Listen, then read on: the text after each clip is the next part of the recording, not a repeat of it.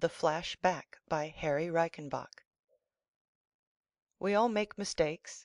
That's why they keep the stuff in showcases at Tiffany's. If we was always right, they wouldn't be no need of putting rubbers on lead pencils.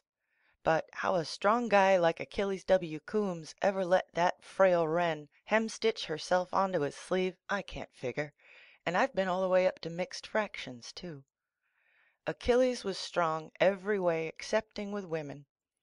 A plain everyday skirt hanging on a clothesline gave him a thrill, so imagine the osteopathic touch a swell-looking dame handed him. I said Achilles was strong. He must have been born strong to get that name, but I guess the W sort of alibis him. It must stand for weak fist. Achilles was a director for the Omnipotent Film Company. You'll note I said was. He is now entirely ex officio, if that means out of a job. By the way, how do you like the name Omnipotent? I made that up out of my own head. It means that our pictures is everywhere, all the time. Well, Achilles is with us no more, but he was a bear while he lasted. He made a couple of junk pictures, but when he did make a good one, it was okay to the last fade out. To get to the narrative, as they say in the old sleuths, Achilles was getting ready to put on her blighted career, and was looking for a perfect 36 to double for Louise Mazurka. Louise was our principal, permanent, prominent star. That is, she was the only one who ever knew she was going to work the next week. Louise's fiancé was our finance, and Louise just run the Omnipotent about like Cook runs his tours. Personal. Louise had a couple of morals that stuck out like a sore toe. Two of them was that she would not appear in a bedroom scene or play the part of a model. She was what one might term a salad star, needed lots of dressing. In her blighted career, there was a scene where Louise would have to peel down to just a few degrees above the equator, and as Louise would not do that, well, we wanted a double who had a narrow waist and a broad mind. We made a mistake when we let Achilles select the cast for her blighted career, but then, as he would have had too many excuses if the picture flivved, we let him have his way. Achilles advertised in one of the moving picture papers for a perfectly formed young lady, weight about 125, with or without stage experience, to play an important part. Applicants were to apply to the studio, direct to Achilles. There wasn't any. Not a one. There ain't a soul in the world who wants to get into the movies. Oh, no. The only thing that kept all the women in the world from applying was the war in Europe. But Alatia arrived ahead of her time. Alatia, be it known, was a newcomer at Fort Leo. She got into town at 9:45, read the advertisement at 9:48, and was at the studio at 10:10. Achilles was right in the middle of a scene in silent drama, aided by carpenter's hammers, sliding scenery, and considerable conversation. I guess they call it silent drama because the noise gives out before the release. Achilles was developing a situation. Alatia was developing a desire, and when she threw out a beacon to Achilles, summer turned right into the home stretch and flowers bloomed on all sides. Alatia came from a small town in Minnesota and was just about the finest bit of frailty the burg had ever turned out. She had those question department eyes that make a man dissatisfied with his income, and anything Houdini could do with his hands would have been child's play for Alatia's lamps. Alatia walked around the doorman as if he was Ramtard's remains, and, laying one radiating finger on Achilles' pulsing wrist, grabbed off the job of substitute for Louise. If Achilles had been a king, he would have handed her the crown jewels. Achilles did wonderful work that day, and when, hours later, he sat down to dinner with Alatia and ordered leg of lamb, he knew he was gone. Any other time Achilles would have ordered the leg of a piano. He played the quantity restaurants off the boards. His offhand thumb was all chafed from pushing nickels in at the automat, yet Rector's and Churchill's was too cheap for him when Alatia was anchored alongside. Louise was called in to look Alatia over, and after taking a peep at Alatia's coastline, and knowing she herself would get full credit for any goods Alatia delivered, she okayed her, and the thing was set. Being press agent par excellence for the Omnipotent, Achilles sent for me to come to his office one day about a week after he had named his favorite street after his queen. "Dave," he said, "I want you to watch me put Alatia through some scenes. I've been bringing her out a little. She's got great timber." And when he said that, he stroked her hand. I got to hand it to Achilles, though. He sure made that dame act a little. I ain't going to tell everything that went on, because Achilles had his own way of bringing her out, and being in love, sort of, why, well, it wouldn't be fair, but that Alatia would never create any novel methods of burning up the universe, I was sure. They did one scene from a picture Achilles had made a few months before, and Alatia ate it up. But she had a couple of words with Achilles about kissing. "Do you have to kiss me, really, just to make me act right?" she cracks. Achilles felt hurt. He was as happy as a guy with neuralgia, and comes back, "No, no, you don't ever have to kiss me, Alatia, but don't blame it on me if you are dead in your scenes." But then I won't tell any more, yet, about the scenes. Louise began nosing a rodent and wanted to know from Achilles whether this dame meant more to him than food and drink. Louise never looked ahead, that is, not more than 5 minutes, when she looked at all, and outside of knowing exactly how to handle a rummy with a bundle of sugar, her mind was always at perfect repose. Achilles never looked anywhere except over his shoulder, while Alatia could see farther into the distance than any honest-to-goodness clairvoyant ever born. Alatia was always 4 jumps ahead. She kept her lead, and when she looked back at Louise and Achilles at all, she did it with eyes closed for the day. Well, the time came for the beginning of her blighted career, and as it was to be our masterpiece, we pulled off everything at the studio so as to have all the time we wanted to get the sets ready and rehearse the troupe. Achilles worked something like a flivver motor. He went along all right until he was actually needed, then something gave out. He was normal, walked all right, carried matches and everything, but seemed a little brittle in the belfry. When Alatia was talking to anyone else at the studio, you could have stolen Achilles' ideas and he wouldn't have missed them. He worked with one eye on his job and the other one trailing Alatia. He was so jealous he wouldn't even trust himself with her. Louise asked him one day whether he was working or dreaming. "Both," comes back Achilles. "I'm dreaming of the day I can take Alatia and make her one of the great figures of the screen universe." "Well," Louise cracks, "just go on like you are, and the day is only a couple of weeks away when you can devote all your time to that idea." But then the significance of the remark failed to penetrate Achilles' being, and he went about his work as though he was doing everything on credit, not putting his heart into it at all. Alatia began superintending the picture with the first shot. According to her, the photoplay business started a week late, and she was personally sent down by Providence to bring it up to date.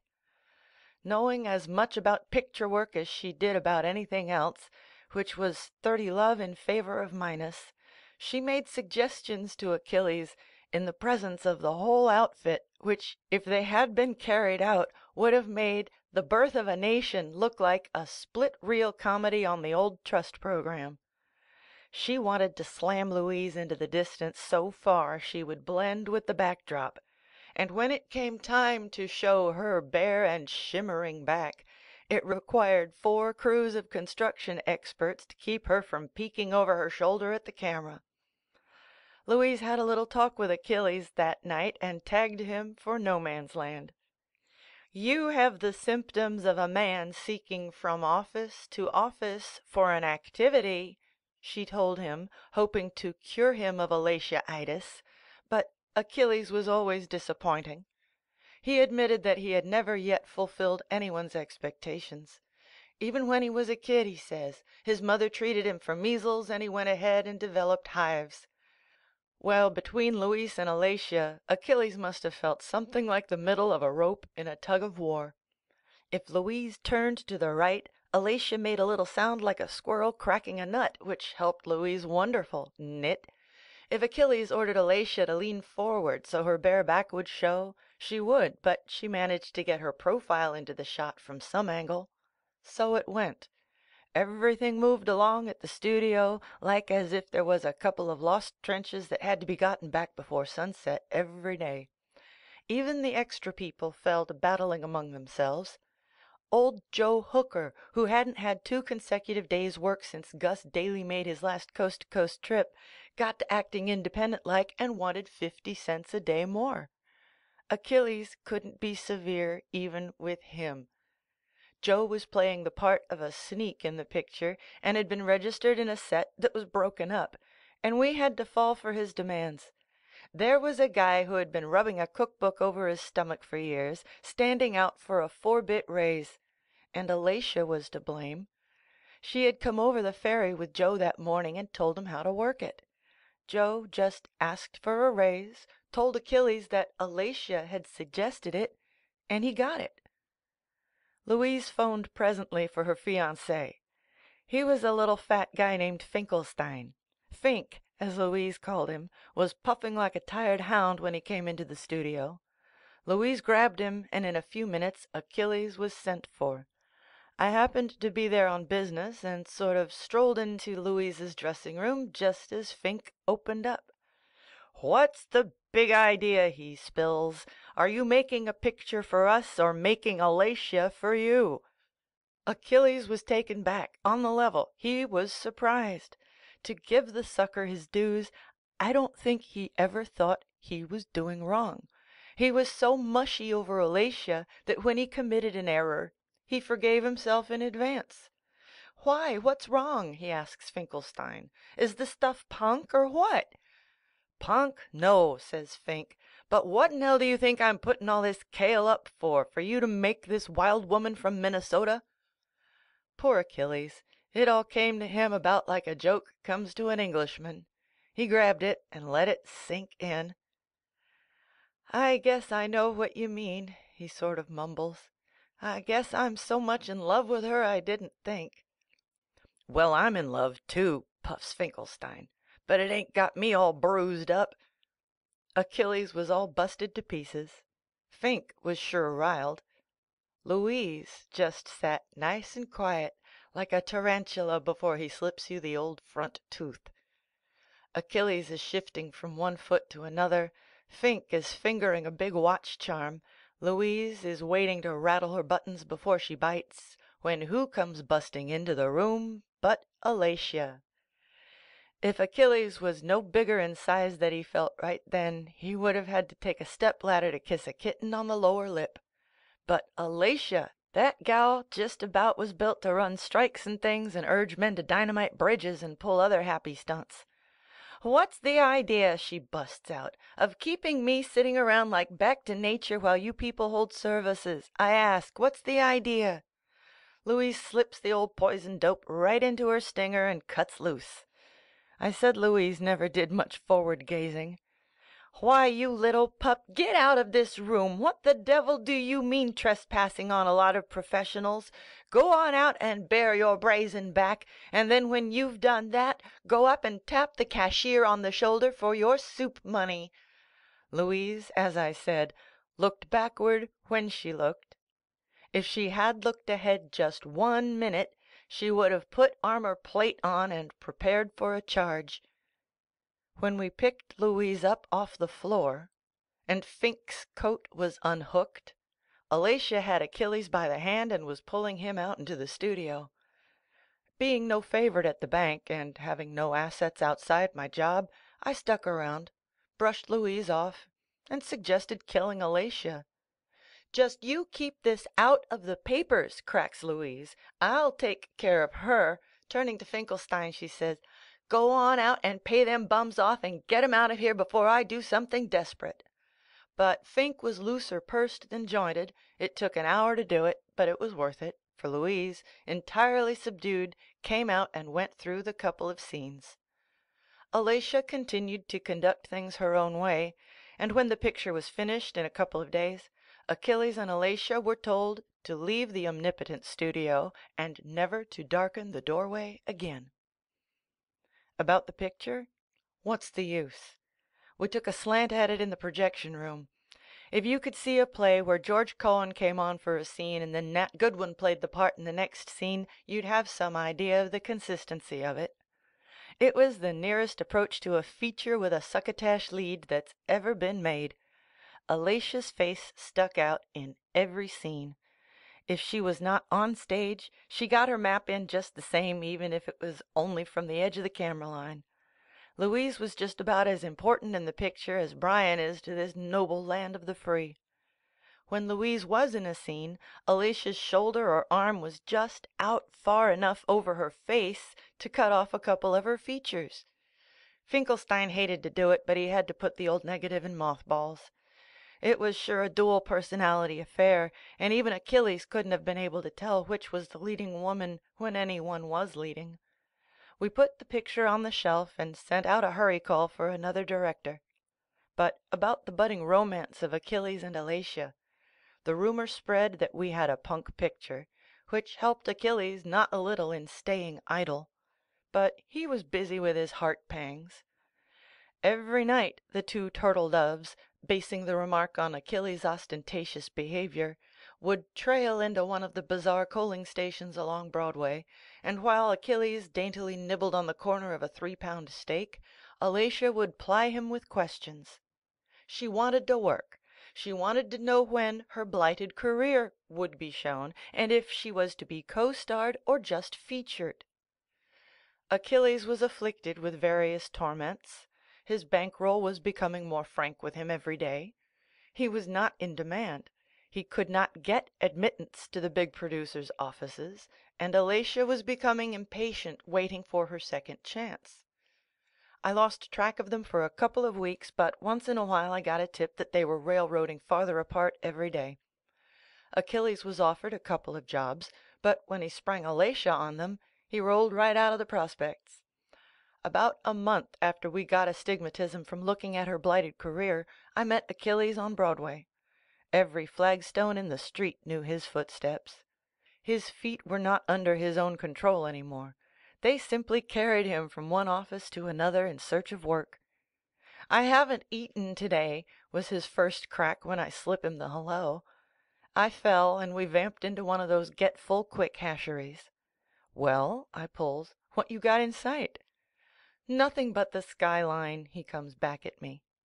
"Well," I wells again, "you got Alatia. You must be very, very happy." "Yes," he said, "happy. Ha! Just like I had a cinder in my eye." "What's the idea? Ain't you happy with her?" "I'm not with her," he says. "I'm against her." Then it comes out. After Achilles has spent a month, a few $100, and made more sacrifices for her than the Israelites made crossing the Syrian desert, Alatia took a choo-choo and went da-da with a low-browed technical guy. But it was funny the way she slipped him the bad news. They was eating dinner one night at a surefire restaurant. That's one of those places where the maximum is 50 megs. You don't worry about the sorrowful paper they slips you, but no, you can't get set back more than a caser for 2. Alatia cracks something about having something in mind, and Achilles comes back with the staring eyes and querying voice as to what it might be. "I met Dean Rollins, technical director of the Porterhouse Film Company today. He's leaving for the coast and says if I was out there, they'd play me like a country club." If there was anything in the world outside Poison Ivy that Achilles hated, it was Dean Rollins. "He rolls right off my knife," says Achilles. "I couldn't make him even mixing him with mashed potatoes. He is nix." "Maybe," Alatia responds, "but he certainly has grabbed himself a great piece of activity with Griffith. He's going to work steady like, and he dropped a hint he could fix you and I, if I would go out with him and then shoot you a wire when to come." Well, Achilles got all muscle bound in the head like. He said something about not wanting the woman of his heart doing a tour of the world with a weak-minded carpenter, when Alatia takes exceptions and asks him if he thought she wasn't straight. "Of course you're straight," Achilles howls, but he didn't get away with anything, for Alatia pushed her plate away, which was unusual for her, and pulls the old tear material, surefire stuff. Achilles didn't suspect a thing until a day or two later when he lamps into Alatia in front of the Astor, talking to Rollins. He pulls a W. J. Burns for a little while and sees them slowly growing closer together. Then he walks around the block in time to meet Alatia. "I begin thinking," said Achilles, "that maybe he was making her a lot of promises, and I asked her about it." "Well," she says, "I don't want to violate no confidences, but we were having a little committee meeting on what's what at Los Angeles, and I'm beginning to think that California without me is like California without oranges. Get me?" That was all Achilles ever sees of her. She just eased herself out of his young life like as though she was a spook. And Achilles felt just like getting through with things and matters human entirely. He took Bluebeard's point of view in toto. Achilles comes back to the Omnipotent in a couple of weeks. He's taken the Ku Klux Klan oath against females, and from now on is going to disperse his affections nonchalant. Alatia's back in town. She made such a hit in Los Angeles they couldn't stand her no more. But she's posing for a child's restaurant now. She's the sandwich model there, and maybe you don't think they're cutting them thin these days, with the war and everything.